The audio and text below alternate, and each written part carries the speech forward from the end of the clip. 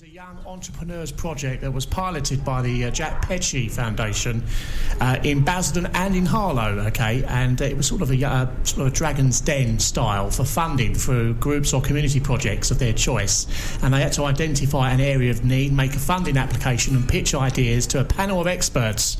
And of course, of all the applications received, 5 of them received up to a maximum of £2,000 towards their project, and the shortlisted groups who attended a specialist boot camp where they received public speaking training to help them pitch their ideas. And the winning projects, I'm just going to mention the Basildon ones. We've got 2 in Basildon. We've got the Basildon Youth Council were awarded £2,000 to deliver their Cyber Stop project to drive awareness and provide support for victims of cyberbullying, and they will create information, literature and a music video to spread awareness about the serious nature of the issue and encourage young people to fight against it. And of course, Maru from Basildon awarded £1,500 for a confidence building programme for Year 7 students upon joining secondary school, and they will run workshops in schools and use confidence building exercises and expert advice from their karate tutors to deliver the project. And I'm pleased to say that Ryan, Chloe and Charlotte are here from the karate.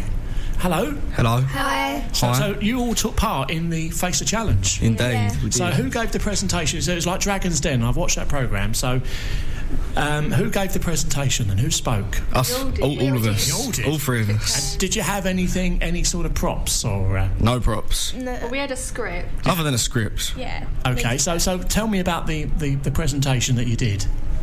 Can you remember what you did? What you based it on? Go on in. Well, go on, Ryan. obviously we spoke about what we're doing. We were running a workshop for Year 7s who are fitting into secondary school. People that might not have as much confidence as others. We want to kind of build their confidence and make sure they fit into the school as best they can. Okay, so what was the boot camp like, Charlotte? It was really good because it increased our confidence and it was something different that we haven't experienced before. Mm-hmm. And I gave you tips about, how to speak and what you should be looking for. Yeah, when and it's something we can take on in the future. And you had to do boot camp, otherwise you wouldn't get through to the next round, is that right? Yeah. Yes. So this has been going on for quite some time, and you had to go to Harlow, I understand, for one of the activities. So you gave your presentation. What happened after that? We gave the presentation, we watched everyone else do theirs, obviously sportsmanship. Yeah. We kind of let the judges have their time, and then they made the decisions, and we got given the grant along with 4 other groups. Yes, the first Kingsmore Scouts in Harlow, Phoenix Theatre School as well as the Raised Roof in Harlow, and Basildon Youth Council here in Basildon, and of course Maru Karate Kai here in Basildon as well. So excellent stuff. And your £1,500, say, is for confidence building programme for Year 7 students. Do we know what schools yet that's going to be happening in? We identified 5 schools in Basildon. Yeah.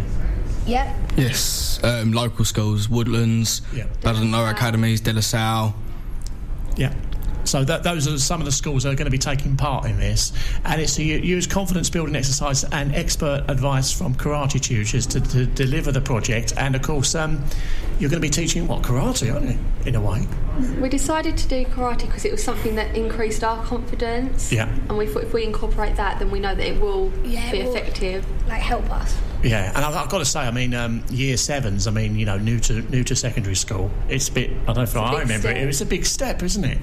Some people go to one school and they spend their life, all their life in one school. But if you jump from one school to another, I know when I jumped from junior school to secondary school, there's only 2 of us, and you really do feel, especially when you get into a secondary school and they split me and my mate up, he was in another class, and there's only me, you've got to make friends, and so I think that Year 7 probably is a cool age to be able to do what you want to do. And how long is it going to last once you're up and running? Is it just for a term? Or? We've got 6 weeks to do it. We've got a 6-week kind of period, and we decided to split it in half purely because then we can take a wider variety of kids in, which gives them a better chance to kind of make friends, make groups. And so we've got a 3-week course, so we have a Saturday session for 2 hours every week. Fantastic. Now, I know you've got a Facebook page, and do you want to shout that out? Yes, Maru Karate Kai. Okay. Check it out on Facebook, search it. Search it. Yeah. See that sort of assertiveness there. And also, I'm going to just mention, of course, who's teaching it? Who's going to be teaching? Mark Grayston. Not Mark Grayston. No, Mark Grayston's going to be taking the karate side, obviously professionals. Yeah. But to run the whole thing itself, we've got a group of kids from the club itself. I think we've got nine kids. And we've got volunteers, like parents who are willing to help us and support us. So it's good. Fantastic. Well, thanks, guys, for coming in. I know you were on earlier on with our college friends over at BBC Essex today as well, and of course it's good to get publicity. And well done to the Jack Petchey organisation because I know you run the Jack Petchey scheme, the Achievers as well. That's new to you as well, so you've been running that a couple of times and already benefiting. So well done to Jack Petchey organisation for putting this project together. And we wish you well. Can you come back sort of once it's over and let us know how it's gone? We can, yes. Can you do that? Yes. And of course, that'd be great. It's good to see you all without Mr. Grayston here. It really is. And of course, Mark Grayston, not the Olympic torchbearer Mark Grayston. Not the Olympic torchbearer Mark Grayston. No, of course not. Thanks, guys. Thanks very much to Thank you. Charlotte, Chloe and to Ryan. Thank you.